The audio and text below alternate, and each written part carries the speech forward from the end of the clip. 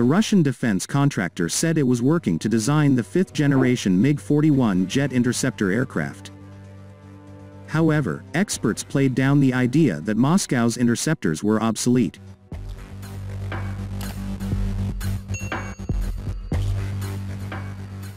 The CEO of United Aircraft Corporation, Ilya Tarasenko, said his company was working on an experimental design for the MiG-41 fifth-generation interceptor. The construction project will start in the near future. Little is known about this project, however. In 2016, MiG chief Sergei Korotkov commented during an event in South America that by 2028, the fighter interceptor MiG-31 will cease to exist. We have the time to create a new aircraft as a replacement.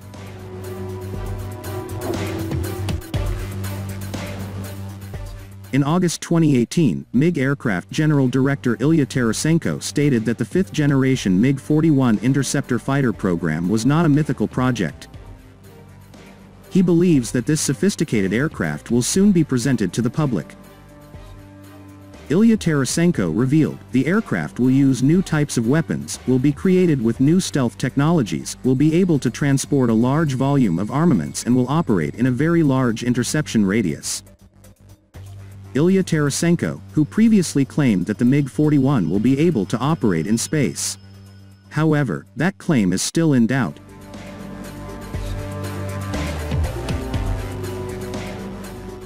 But Vasily Kashin, a Russian defense analyst at the Moscow College of Economics, once told the National Interest that he doubts the MiG-41 will be operational by the mid-2020s. He even believes that the aircraft will not be delivered to the Russian Air Force until 2035 to 2040.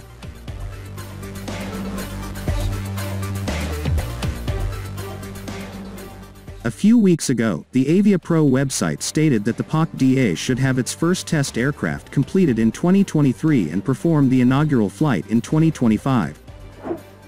This schedule coincides with the MiG-31's retirement expectation in 2028, but the article does not cite any source to confirm this statement.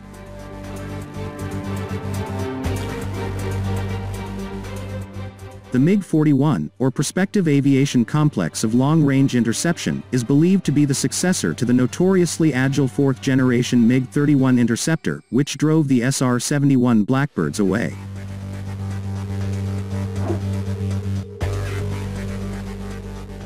However, without any official information revealed to date, the MiG-41 is the subject of several rumors. It is expected that the fighter will meet the requirements to consider its sixth generation, but it is unclear what performance the aircraft may have. Because of all the complexity involved in the project, which has been under study since 2013, there is considerable disbelief in the West about the MiG-41's ability to become a reality.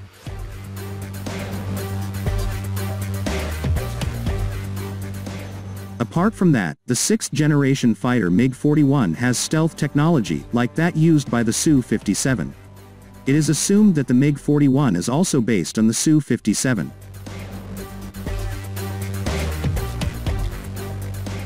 The MiG-41 should be able to carry all types of modern missiles in Russia.